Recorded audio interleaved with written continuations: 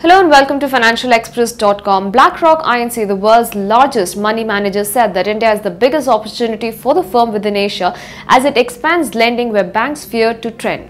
The asset manager is pushing into private credit in the region as unprecedented monetary easing by central banks has weighed on bond money market.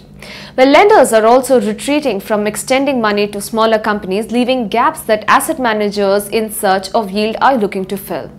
BlackRock sees significant opportunities across the spectrum, ranging from growth capital to stressed refinancing and distressed opportunities.